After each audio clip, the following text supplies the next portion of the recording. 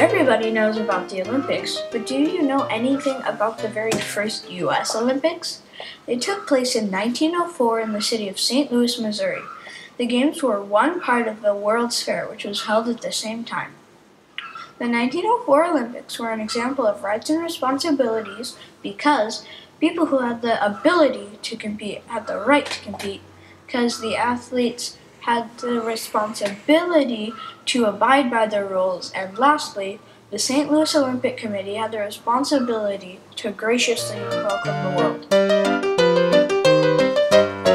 One thing that made the 1904 Olympics memorable was that even people that had the disabilities could compete if they wanted, in the same events as people who had no disabilities.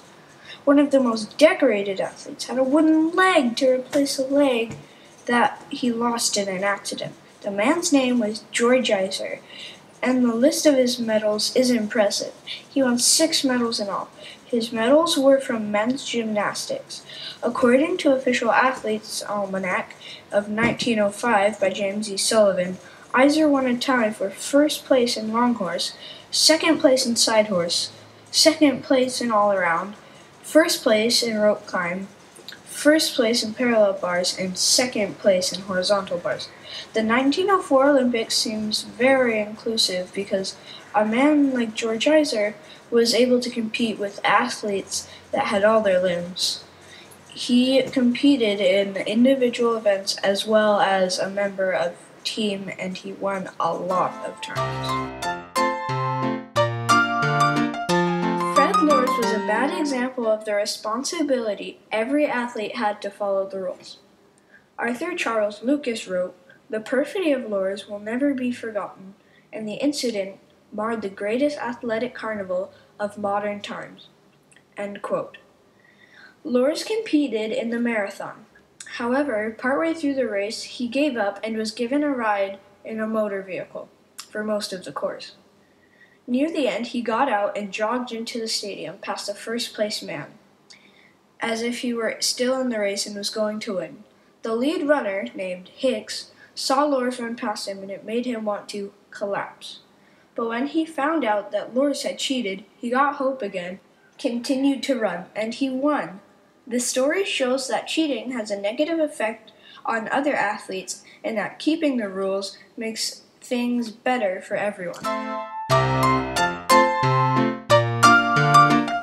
At every Olympics, the host country has the responsibility to welcome other nations, and the St. Louis Games were the same. A newspaper article from the Washington, D.C. Evening Times reported on the Olympics by writing, "The Louisiana Purchase Exposition, not to be thrown open to the world until 1904, foreign countries unable to make good exhibitions at St. Louis in 1903. At first, the fair was supposed to be held in 1903, but the article says that the organizers of the Games talked to all the other countries that were participating in the Games and fair and decided to set plans back a year so that more people from other countries could attend the Olympics and the fair."